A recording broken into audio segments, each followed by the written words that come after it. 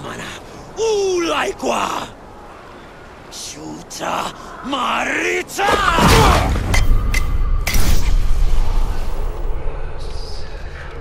Hello everyone, I'm JC, I'm the creative director on Far Cry Primal, and I'm here today with Max. Hi, I'm creative director at Ubisoft Toronto. We're working in partnership with Ubisoft Montreal on Far Cry Primal, and today we're showcasing a couple of the new features we've been building for the game. So what we saw at the beginning of the video is actually early on in the game. Ul is the Udam war chief, and with his tribe, they're attacking your village. And so now we're trying to make our way to their homeland in order to retaliate. And it's the occasion to start exploring the majestic world of Oros. The Stone Age is a time when man was not at the top of the food chain, and basically our hero Takar will have to make its way from the bottom to the top of this food chain. Speaking of, here's a mammoth. I don't think we're ready to hunt the mammoth yet. No, we're not ready yet, but there's a few ways we can improve this situation. If you see, there's dead goats on the ground, so that means there's a predator nearby. And in previous games, the predators were only danger. This time around, they're even more savage, but since Takar is the beast master, he can also use it as an opportunity. So he's able to tame all the wild predators of Oros. So we have a wolf in front of us, let's try and tame it. And then, oh. All right, let's throw the bait on the ground. That's gonna calm it. And then we're gonna tame it. There you go. So cool. So now we have a beast, we have a dire wolf, it's an amazing beast. And one of the ways we can use it in the world of Oros is through hunting. Hunting is a super important part of your experience in Oros, and it's a good way of getting resources that you need for your upgrades. And send your beast, it's super easy, you just point, send your beast over to it. Nope. Not that time. That's open world, my friend. Yep. So everything is systemic, but we'll find another prey. Something big here, we find a yak. So yak is a big prey, but these wolves are dire wolves, so they're quite huge themselves. And, so he'll start chasing.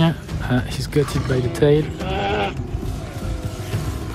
by the throat, and it's a takedown. Good boy! Perfect. Time for a reward, maybe? There you go. You can feed your beast. It's also the way of healing them.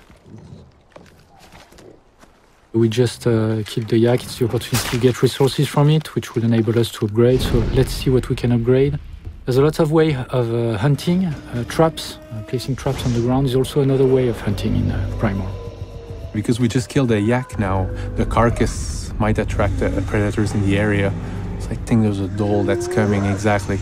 So we're just gonna set the trap on the ground and wait for the dhole to come. So this is a great opportunity to get resources. There's a lot of way of hunting different animals in the game. And once you manage to get the harder resources, you can upgrade a lot of the aspects of the game. There's weapons, bags, etc. So tons of unlocks for you. Here we can take a look at the world map of Oros. The world is really big. And it's unfogged through a fog of war, so you have to travel the world in order to unfog it. There's no more radio towers because of Stone Age, but what you see here is a bonfire. Yeah, bonfires are used to fast travel everywhere to the world of Oros, and it's also a place where you can access your village stash. So let's go there and claim it for ourselves. Oh, the wolf is growling. So all the animals have abilities, and the wolf will growl in order to alert you of nearby enemies. You can use one of the other tools of the Beastmaster in order to recon the environment around you. Takar can summon the owl to be able to fly around, survey the area, get a good tactical view. So now we've marked 3 enemies. So this one, the one with the orange horn, is able to summon reinforcements. So it's probably a good idea to go in more stealth. And so we'll summon another one of the animals, which is the jaguar, which is very good for stealth approach. Yeah, exactly. What's fun with the jaguar is that if you crouch, it's also going to go low. And it's going to be stealth, not make much noise, not attract any enemies or predators. So let's take out this first guy, headshot.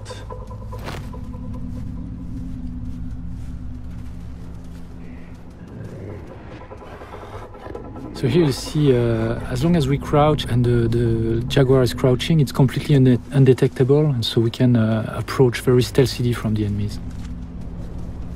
Oh, that was a good headshot. This is exactly what I love to do when I play the game. Send my beast on a first target and take out the second one right away, and then double takedown. And so now we can claim the bonfire with a fire arrow. So this is really cool because it gives us a very important anchor point in the world where we can fast travel. It enables us to conquer the world of Oros and have much more ease as we travel through it.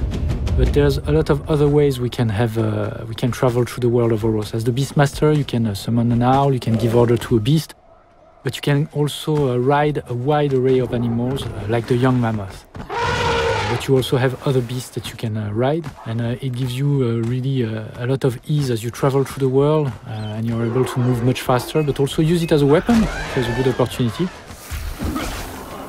So you can see the green gas, which is one of the weapons of the Udam. And the rhino just decided to run away.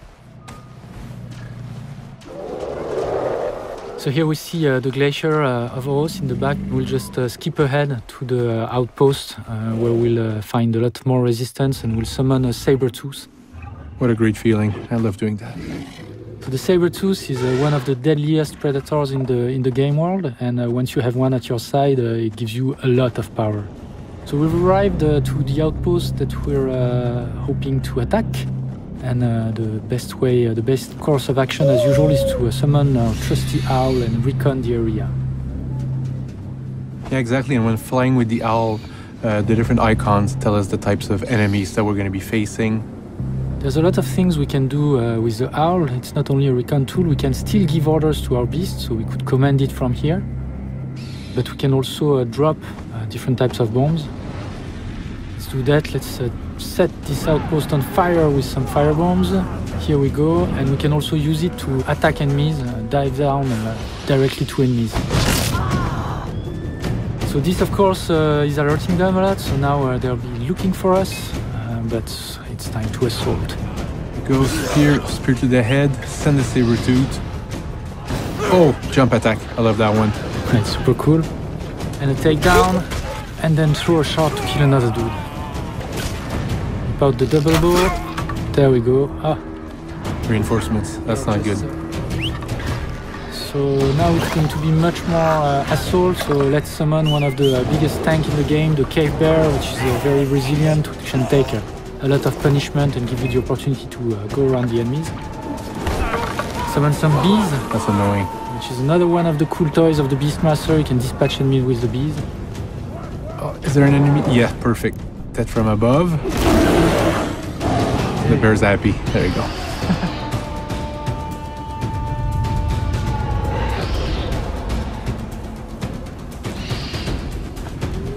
Yeah, that was just a small taste of the amazing Stone Age open world, full of surprises and danger that we've got waiting for you. Thank you very much, GC. Thank you, Max. See you soon.